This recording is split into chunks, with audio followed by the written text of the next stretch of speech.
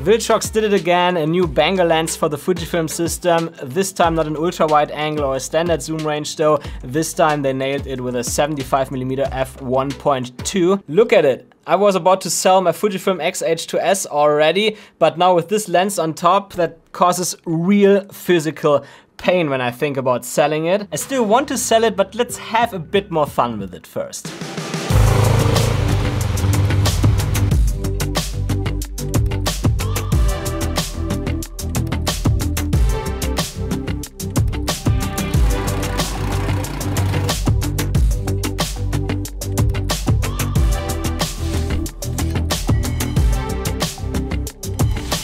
I came here to film bets with the Viltrox 75mm 1.2, but as you might know, they are so light sensitive that it's pretty much impossible here, because even if I put only a little bit of flashlight on them to be able to film them, they already fly away and it's actually not good for them, so I don't do that. I just get some random nature shots here. Now, talking about the 75mm f1.2 lens in full frame equivalent terms, it gives you about 112mm f1.8, not actually f1.8, but the same bokeh at least.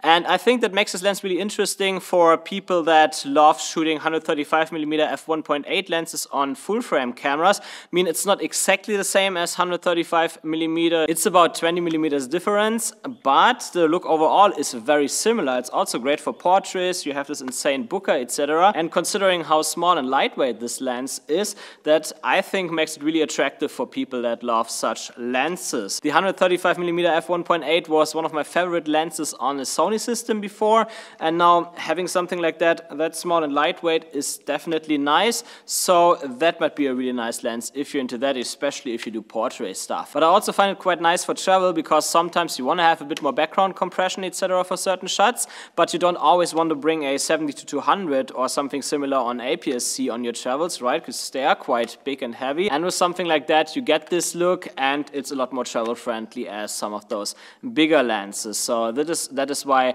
I would also recommend that for travel and not only for portrait. Shouldn't be your only travel lens though.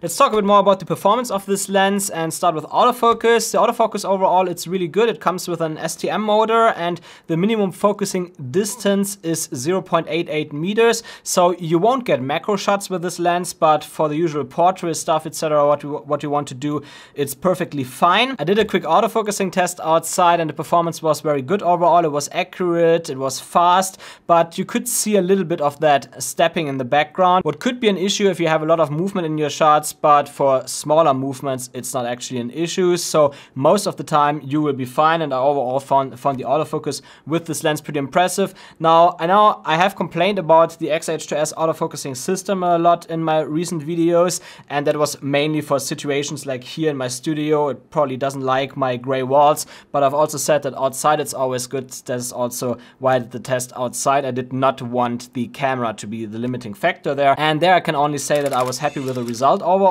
Of course, for photography it's even better, because there the stepping doesn't matter at all, and considering how snappy it is, it's actually really good for photography. And when it comes to motor sound, you can hear the motor a slightly bit, even when you have an external microphone on top. I ran a test there and I was able to listen to it, but only when it's really, really quiet. Like the moment you're in a forest or so where you have birds outside, you don't notice that anymore. And it's certainly better like this one here, for example, 50mm 1.8 for Canon.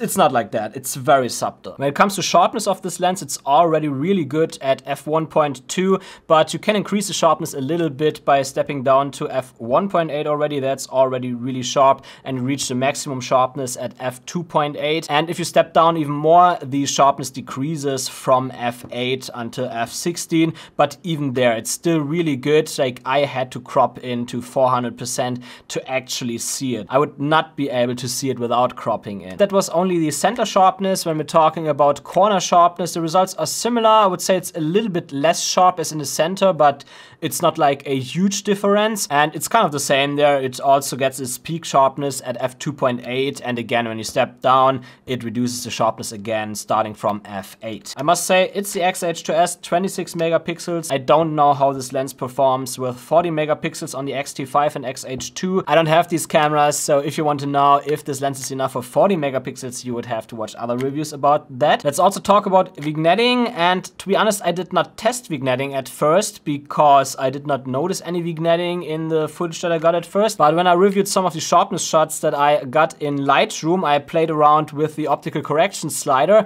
and there I noticed that suddenly the edges got a bit brighter. So there is a little bit of vignetting, as you can see here, but it's very soft, so you don't really notice it, and it's only there until f1.8. After f1.8, you don't see any vignetting anymore. So the performance in that regards is also very good, and it's actually surprising because it's a relatively small lens with a pretty large aperture, what might suggest that you would get more vignetting. So Viltrox did an excellent job here. And yes, that paper was from my Thai learning book. After living in Thailand for over 3 years, I finally start learning the language. It was about time. This is super complicated. Let me show you something. Now, here's the word my, and it comes in 5 variations. My.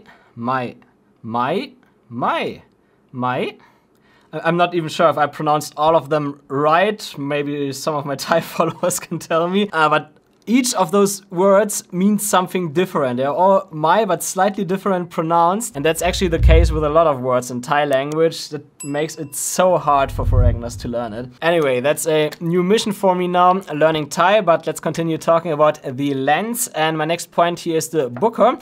Overall, the bokeh is really smooth. I like it, but the moment you have some lights or so in the background that creates circles, shapes, you get this cat eye effect. It's actually really pronounced on this lens, and it gets even worse the more you come to the edges of the frame. I mean, in the photo that you see here, it's pretty exaggerated with all those bokeh balls that you get. In most situations, it's not as strong as that, and that's why I think that most people will actually like that bokeh, because overall it's pretty smooth. It's just that you have this cat eye effect there. And an issue that many lenses have, including Viltrox lenses, is chromatic aberrations. But to be honest, I ran some tests here, even this longitudinal chromatic aberrations, or however it's called, like shooting from the side. I could not notice any chromatic aberrations on this lens. That's probably why they call it Pro now. They finally fixed the chromatic aberrations on this lens, and then considering sharpness, etc. So yeah, if you're looking for a lens without chromatic aberrations, then that's definitely one to get. Let's put the internal specs aside for a moment and talk about the body now. And as you can see, it looks super good. It's a typical Viltrox quality where the body is fully metal. The sunhood is not, but it also mustn't be. And what I like about the body is at first that it has the aperture ring at the end. You can adjust the aperture there between f1.2 and f16, also set it to automatic if you want to. And it also has an AF/MF switch, which I actually love. I mean, it just feels right. I already have my thumb here, so I only have to move it back and switch it.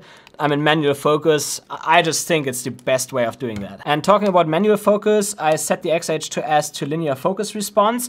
And from what I've seen, it is a linear focus response then that you get with this lens. But what I must say is that you have to turn the wheel quite a lot to be able to focus fully in and out. So I would only use the manual focus function on this lens really to do some small adjustments. But if you want to use it fully manual, it's not the right lens for that. I would rather use it together with the AF on button that you somewhat focus in an area, and then use the manual focus ring to do small adjustments to it, but don't do it fully. It takes too much time. But there are also 2 downsides to this lens. The first one is flaring. I found this lens to have a lot of flaring if you point it in the direction of the sun or another light source, and that was even the case with the sun hood on. You can see it, for example, here with the dog in the shot right now. The sun was above it, and the flare that greatly reduced the sharpness of the image. Now, I like flaring on lenses. It gives it a bit of character, so maybe some of you guys like it as well. Other downside compared to other Fuji lenses is that there is no optical image stabilization in this lens, but considering that most Fujifilm bodies have inbuilt stabilization, it's not an actual issue.